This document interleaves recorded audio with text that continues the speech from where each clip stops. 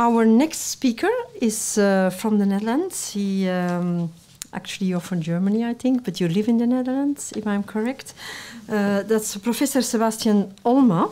He's Professor of Cultural and Creative Industries at Avans University of Applied Science. And there he works also for the Expertise Center Art, Design and Technology. So he's when we had our conversation for the preparation of this debate, you were the first to criticize the concept of cultural and creative industries, but nevertheless you are a professor in cultural and creative industries. That sums it up, I think.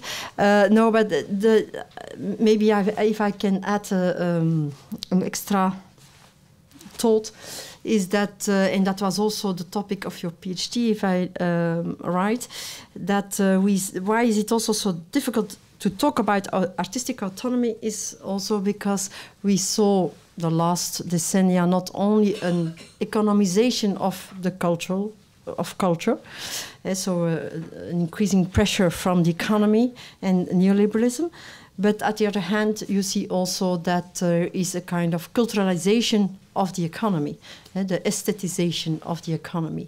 And therefore, I think with this broadening of the concept, what is art, culture, and creative industries, that it makes it even more difficult to talk about artistic autonomy, but also more interesting. So I'd like to give you the floor, Sebastian. Yeah, thank you, Annick, and also Laura for the invitation. Am I a walking contradiction? I mean, I don't know. I'm a professor of culture, creative industries, and I think it's only logical that the first thing that you do is to criticize your discipline, right? I think that's lacking from loads of artists, today.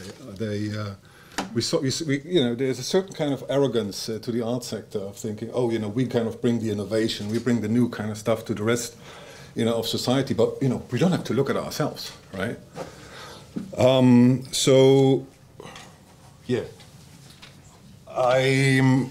I think there will be a bit of a change of gear. My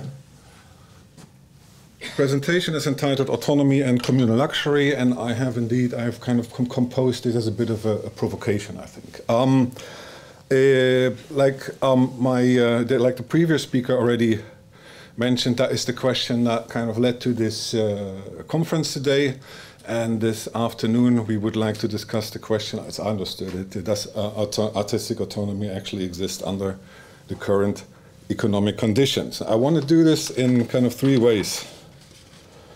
I want to look at what it is that we talk about when we talk about artistic autonomy, and for that I think we have to go back about 200 years in history and see, that moment when it emerges.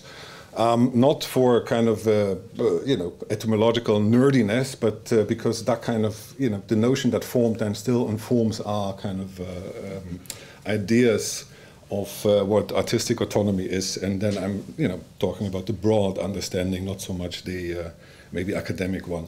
Then I want to talk about the present, and I want to approach the present in terms of social anesthesia, which I think is the state that we're in at the moment, and then finally come to something that I call a communal luxury as a hopeful, look into the future, maybe kind of providing some few leads or kind of, traces into something that could lead us into a future that is not necessarily anything to do with individual artistic autonomy, but kind of could kind of revitalize something of that spirit, I suppose. All right, so let's start. Artistic autonomy, right. I want to stress, and that is very important, that autonomy is a historical notion. What that means, or what I want to say by that, is that it is not an ontological notion. It is not something that belongs to art, to art's being. It's something that was invented at a particular moment of time, and therefore the first question I would like to ask is, if it lets me, what were the historical conditions that gave rise to artistic autonomy? So let's have a very quick look. I mean, I've got 10 minutes for that, so it's not going to be a deep dive into history, but a kind of very quick one. We are at the end of the late 18th century. And it is a history that it is a kind of moment in history that seems close. I mean, 200 years are not too far away, but in fact is quite far away from where we are. So most of Europe is ruled by monarchs and leaders who kind of control the life of their subjects down to the molecular level, right? So you're fixed in your social station. You oftentimes, you are the property of some duke or king or whatever, and the kind of simplest decision of life, require their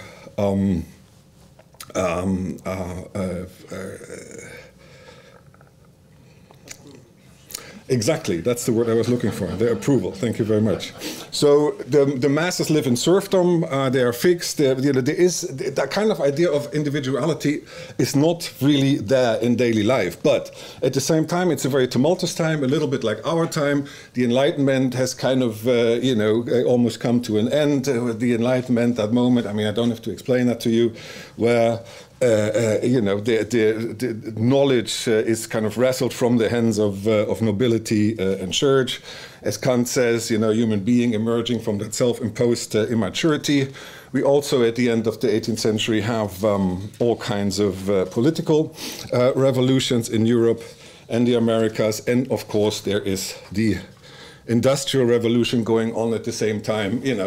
All this happening, different kind of velocities, different speeds in different places in Europe. But all of that is going on. And if you will, background of that is, of course, the rise of the bourgeoisie as to the kind of dominant class within European society. But they have to, of course, again, it's not an even development, and there is quite a bit of conflict going on. This is a contemporary cartoon showing, the third estate throwing off the shackles, getting grabbing that gun, and noblemen and priests shying away from that. So that is the kind of, if you will, that social moment where this is happening. And I think, and I'm not saying anything, I suppose, controversial here, that artistic autonomy, the emergence of artistic autonomy has to be understood in that context. So what has happened is that artistic autonomy emerges at the end of the 18th, beginning of the 19th century, as part or kind of co-evolving with the bourgeois struggle, but is also directed against the predominance of reason and rational thought, right, that the Enlightenment had declared. So it's kind of making that move along with kind of going along with that bourgeois impetus, with that political impetus, but also saying, well, wait, there's something else. There's not just reason and science. There's also the imagination. That is what someone like Jacques Rancière and others call the aesthetic revolution, the emancipation of aesthetics as a social system, in itself with its own rules and codes. And what I'm saying is, and also that is not controversial, is that we have to think this alongside the struggle for the individual, and more specifically for the autonomy of the artist. So the bourgeois is liberated, but the genius, as well, if you will. That's if you want to put it like that. The geographical nexus or kind of focus or center where this is kind of happening, that kind of thought, that kind of where these concepts are prepared is a southeastern corner of Germany, somewhere in between Jena and Weimar, I suppose, the intellectual center of this struggle. The reason why it's there has to do with the fact that Germany kind of lags behind a little bit in its historical development, and therefore you know, is not as unified as a place like France or Britain. You know, there are loads of fiefdom and duchies, and so it's more difficult to censor, right? And so there's also a very liberal duke in Weimar Saxony, and so you know you get all these fantastic, amazing people there, you know, starting to work on the invention of the self, opening the door to the inner world of affect and emotion, which wasn't something you know that existed before that really. In a way, kind of they're filling, from the artistic side, they're kind of filling the vacancy left by the death of God with the idea and practice of the creative genius. You know, you have philosophers. I mean, most of them are kind of thinkers and artists at the same time, but they're also on the left here. There's Fichte, a big philosopher, the philosopher of the of the self, the Ich. The Ich is what creates everything. Yeah. That next to him is Dorothea Veit, August Wilhelm Schelling, you know, the philosopher who defined the kind of relation between nature, reason, and art. Novalis, the poet. Also Caroline Schelling, Friedrich and August Schlegel, it's just Friedrich, I think, and Schiller there. So these people really kind of codified the idea of artistic autonomy by thinking about, you know, by exploring the kind of inner life, by you know, really pushing the idea of free will, of self-determination, really that kind of creative genius, you know, that we need in that kind of romantic period in order to, you know, kind of establish that artistic autonomy as something that they develop. And there are more. There's Goethe is not in there. Hölderlin is not there. There are loads of, but there was this kind of concentration of brain power in that little corner in what today is Thuringia. And there are loads of great books on this. The reason why I thought I plugged this is because it's a new publication by someone who is really kind of, you know, looking at the role of women, and particularly at the role of Caroline Schelling in this. Because, I mean, if this autonomy, you know, was a struggle for men, and it was. Then, I mean, for these women, it's amazing. I mean, these were characters that is just, you know, at the time when you were chastised for just being alone in a room with a man as a woman. I mean, they were living, I mean, totally emancipated lives, right?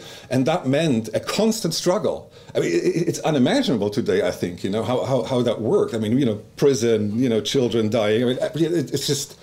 The challenge, and it's very interesting that, you know, we're getting a kind of view into that by this book. So the point I'm trying to make is that by, you know, kind of trying to develop an ideology that goes not just against that movement, that moves not just against, you know, the kind of old regime of church and state, but also is kind of trying to be a corrective to the kind of Enlightenment ideology that comes with the bourgeoisie, and says, you know, we also need the imagination. What I'm saying is that by doing so, that artistic autonomy should be understood as a countercultural movement, right? And that's why my designer Ananya Panda put that punk wanderer on the rock. I mean, one thing that we should have done as well, I think, is to, I don't know if you remember these banners. I don't know if they exist in Belgium as well. Dat kind of mede mogelijk gemaakt door de kraakbeweging. Made possible by, I think there should be, I mean, because one, you know, made possible by the market, because at that time the market was a very, emancipatory mechanism, if you will, right? Because the reason why they even could engage in these kind of, you know, activities and thinking and so on was also because there was a market that was just emerging, but that stimulated the development of civil society and the public sphere, and therefore, you know, made it possible for people to, you know, for instance, flee, you know, their duke, like someone like Schiller did. because there suddenly, you know, these books were sold, the journals were sold, public and private institutions around the arts emerged that made it possible for people to make some money and kind of leave that old order. So at that time, I would argue the market was a mechanism for emancipation, right, against this old order. So then, how is it today? I think it's a little bit different. This is one of the greatest, you probably know this, right? Art collections in the world. It's the Freeport in Geneva, hosting 1.2 million great artworks. Why is it there? Because you don't have to pay tax for your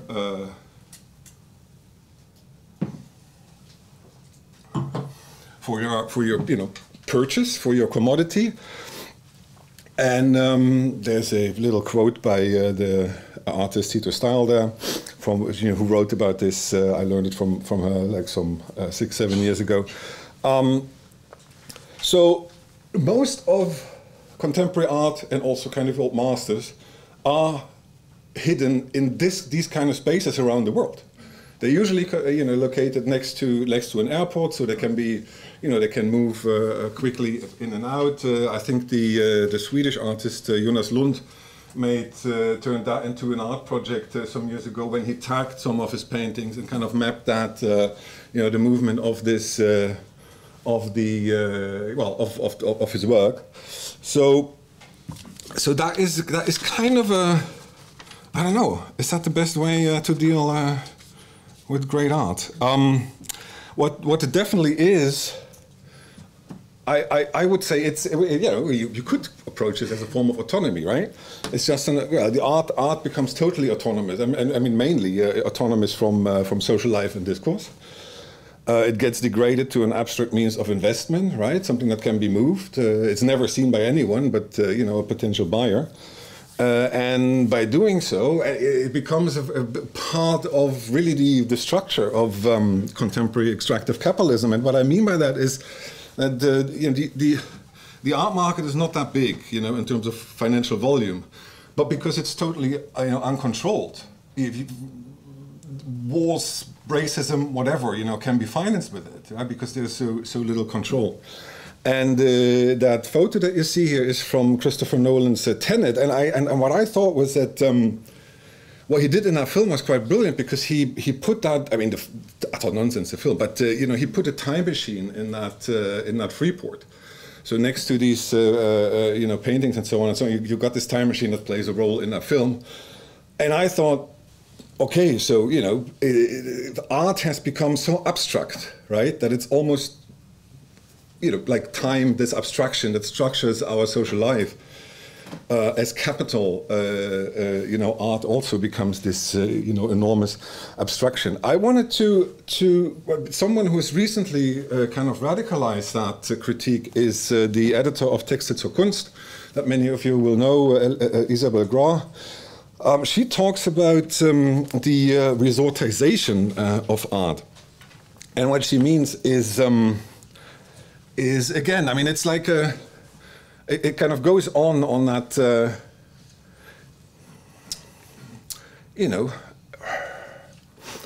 concentration or even retraction of art, from normal society. And for her, she developed 6 theses there. It's about art kind of redrawing into this, retracting into that space of digital showrooms, where it becomes, I mean, quite abstracted from its the social context of its making. There's loads of Instagram and that kind of showrooms who do that, and it's very interesting that happens at the very moment when the context of colonial and so on, of art becomes so important elsewhere, in the art world. Big galleries opening branches in luxury resorts like Aspen, the Hamptons, Monaco.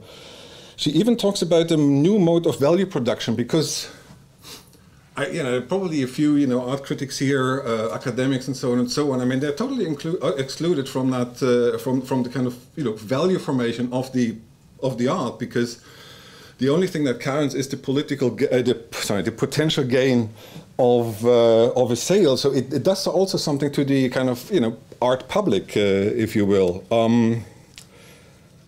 Yeah, and of course, you know, that all works as a kind of further extraction of art from the public sphere. And what we have to, I mean, so again, you know, and that happens at the very moment that we also see biennials becoming very political.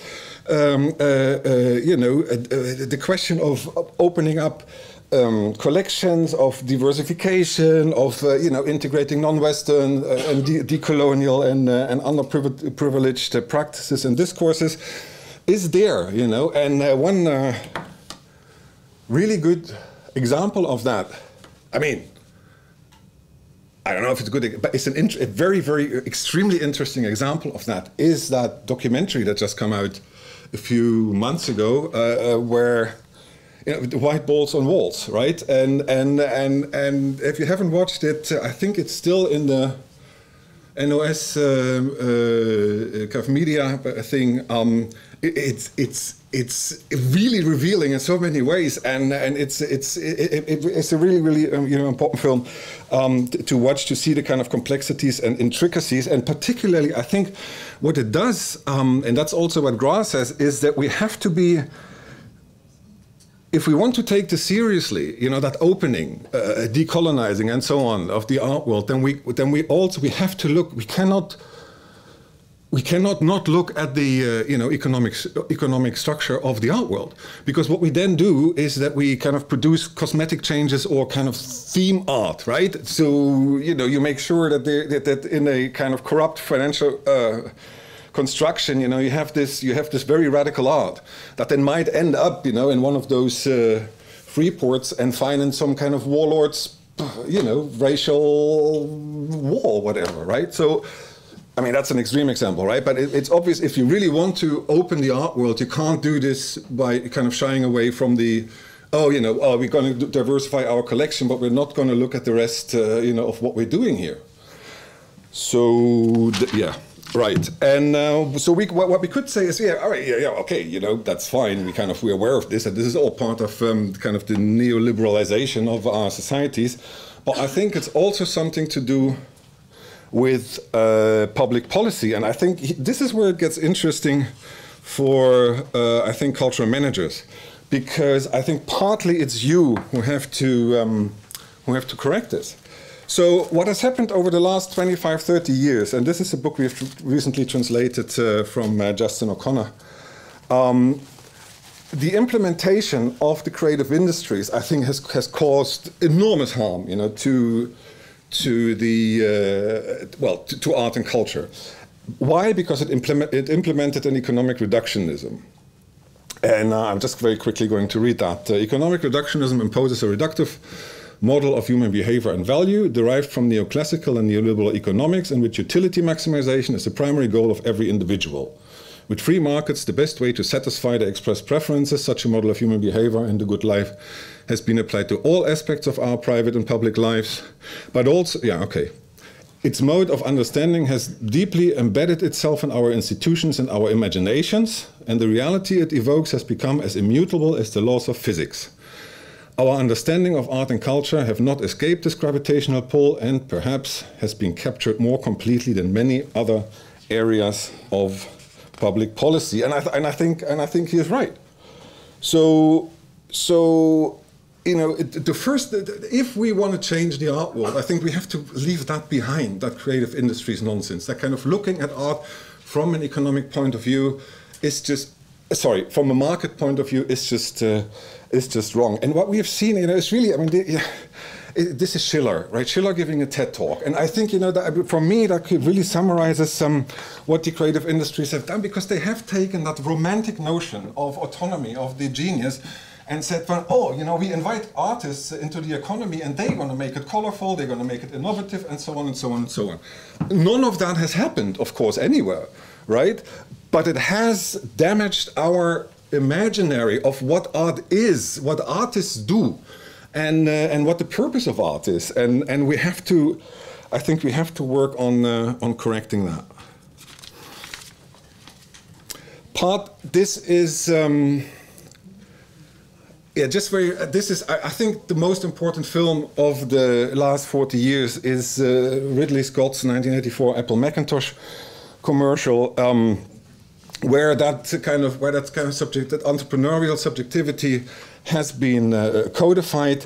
Mark Fisher called it an exercise in dream engineering.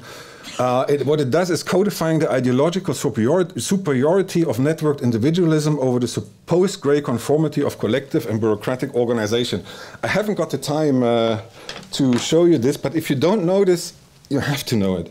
All right, it's a very, very important historical document. I mean, another part of this story is that you know, the role that Silicon Valley played in this, that promise of freedom and creativity through digital technology, which in many ways has been the model of the creative industries. The Social Dilemma, again, is a film that you have to watch, and if you haven't watched it, do watch it with your children. It's a brilliant film, particularly because there's loads of developers in there, you know, people who have developed the, you know, like button and so on and so on. And at the end of the film, they kind of ask, how much screen time do your children get? And all of them say 0, right? I mean, so they're not allowed on social media from the people who created that. Why? Because it has been, you know, destroying. I mean, for one, it's kind of expropriating the content, you know, of artists, you know, and creators. Well, yeah, it's expropriated by global media conglomerates. There is that constant extraction of what Shoshana Zuboff, Harvard business professor, calls behavioral surplus by the big data companies. And there is a perpetual psychic and social manipulation by social media that we are exposed to. And I mean, taking all these things together, right? I don't see where this autonomy is coming from on a kind of individual level. Where, I don't know, right? So, yeah. I find it problematic. So, okay, but then what do we do? One of the things that has been done is, of course, the last documenta,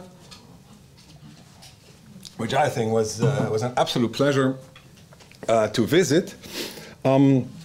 At the same time, not everyone agrees, and I mean, you know, of course, much can be said about it. The anti-Semitism reproach, and so on and so on. But okay, so despite all the misunderstandings, breakdown of communication, and so on, what they've done is to share with us a crucial perspective from the Southern Hemisphere on the necessity of opening the institutional art world by posing the question of economics, of the economy, because the Lumbung, that principle, is an economic principle, right? I mean, I suppose you're all familiar and probably even were at the documenta, but that, you know, communal rice barn as the model for collective sharing of the pleasures of aesthetic production and experience. I mean, that is a in essence, you know, an economic question. So what was interesting, I think, you know, for us as Europeans, is also that that focus on process and the conditions of work, you know, rather than you know what we call het beeld, right? In Dutch, the image or the work, which would have made, I think, for a very interesting exchange, but because of the scandalizing and all that didn't happen. And it also, I think, revealed the ferocious reaction of particularly the German art world. Revealed that arrogance, I think, of that kind of European art world of saying, look, you know, we can help all the other social subsystems, you know, to change their ways, but we don't have to look at, you know, the way we organize ourselves economically. Now, okay, so that conversation didn't take place, but somebody kind of started it anyway. And that, again, is my friend Justin O'Connor, who's just written a book that will be published in early next year, in February, I think, who's looking at that from, he's a Brit, but he lives in Australia. So what he takes loads of these post-colonial feminists and so on critiques on in order to then kind of develop a form of cultural policy that he believes, or a concept of that he believes is very kind of usable, implementable, and could basically be done if we had the political opportunity to do so, which of course we haven't. But let's have a look at what he's doing. So so what he says is, if you want to change art and culture, you have to look at the economy first. It's not, there's no use in saying, the economy, that's not what we do, right? Instead, we have to say, we have to start with the economy, but with a different kind of economy, okay? And so it's really, we cannot, afford to shy away from the question of economy. That's what he's saying. And he's looking for, what is called heterodox approaches. So non-classical, non-neoclassical approaches to the economy. I mean, you've all heard about Kate Raworth Donnet economics, Marina Mazzucato's mission economy. But what he is particularly interested in is what is called the foundational economy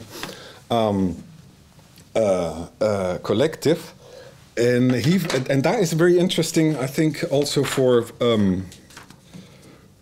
cultural managers, because what it does is it says, look, there isn't just one economy and that's the market.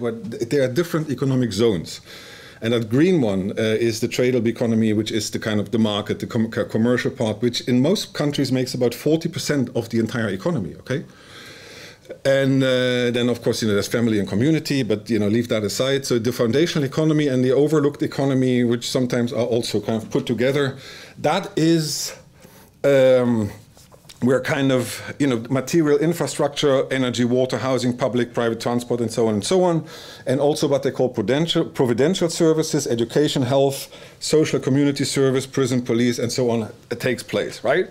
So what they're arguing for is to blow up that sector, but not as a kind of welfare state policy, but as an economic policy, because what it does is that it kind of centers the economy locally, right? I mean, if you invest in community services like health and so on, right? That is money that keeps on circulating in your polis, or in your city, in your region, and so on. And it's not. This is not something that is cooked up by some kind of lefty, crazy visionary, but it's something that, for instance, the Scottish government, is trying to implement with what they call community wealth building.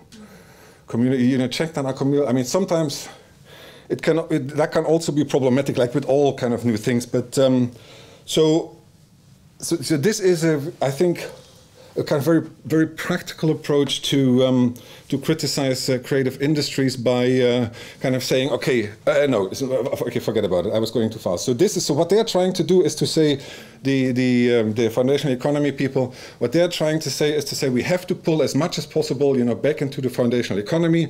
If you think that many of our kind of profitable health clinics, like Heart Stuff and so on, are run by international capital investment firms, that's utterly unnecessary. Why do we have people coming into our kind of community service, health, and so on, and extract all that money? That's not necessary. We can run them ourselves. We can finance them and grow that kind of community wealth or foundational economy. Now, what O'Connor does, and I mean, have a look at the book. Not at that book, but Justin's, because he really kind of spells it out, and he goes on and says that art and culture should also be part of that foundational economy, and so he kind of conjugates all kinds of different forms of activities and so on of art and culture in these transactional, everyday, providential, no, sorry, the material, providential, and everyday, and then the transactional would be what's happening at the market.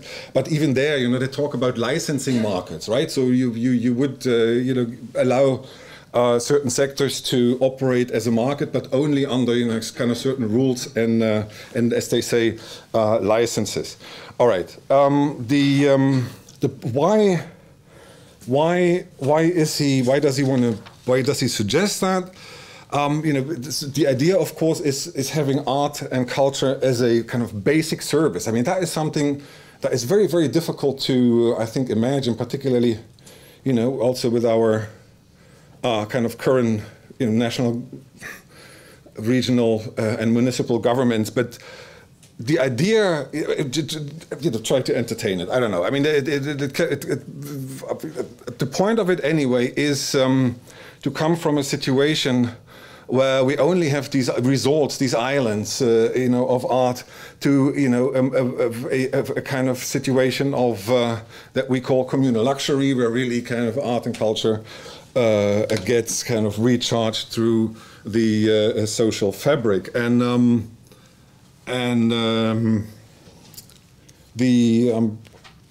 what Justin and I have done recently is we've published a new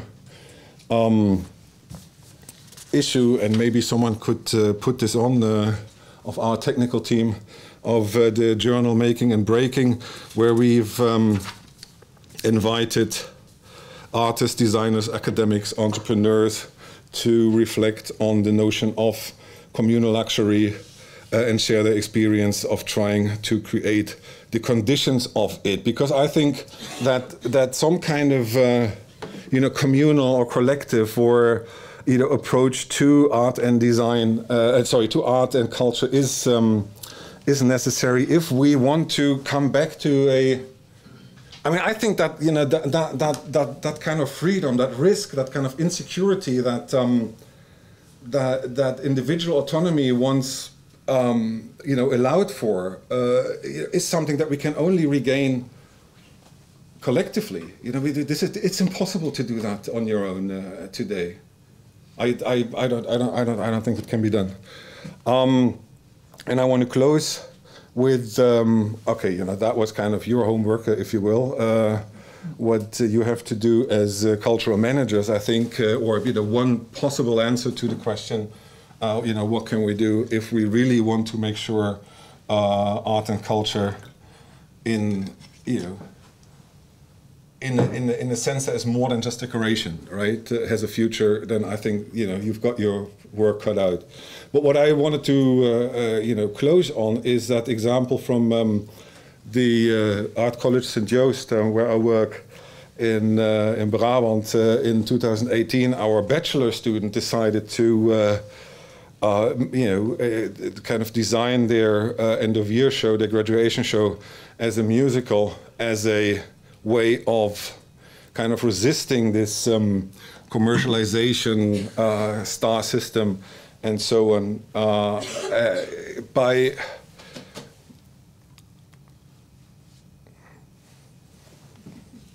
right. What they did, so they said, look, instead of opening a show where everyone can just come and go as they please, and galleries can select works, no, we want to have our sovereignty. So what we do, we only sell tickets to a number of shows, and these shows were musicals. They were called musicals because they were kind of mixed presentations, 5 acts and 5 scenes. They presented collectively. They limited the tickets. You could only view works with a guide, and you had to also request. So it's really interesting because there was a high risk that your work wouldn't be shown also as part of the collective. And there were part of the students who said, no, we don't want that. We want our work to be shown. So they got an extra room. So they were also playing with the kind of problems and challenges and risks involved in doing a collective show. By the way, that was in 2018. That was before that entire discussion, I think, even started before collectivity, I think, became hip. They worked with that notion of individual status reduction, which I think is quite interesting, particularly for these very young yeah, students. And I thought that was very hopeful. You know, I think, I'm not saying that this is a solution, and they also didn't want to present this as some kind of solution. And we haven't had a graduation show like that, you know, since then. But I think that this is again, you know, I would wish from kind of the artist community for a bit more than that. And before I entirely melt here in that light, I think I leave it at that, and thank you for your attention.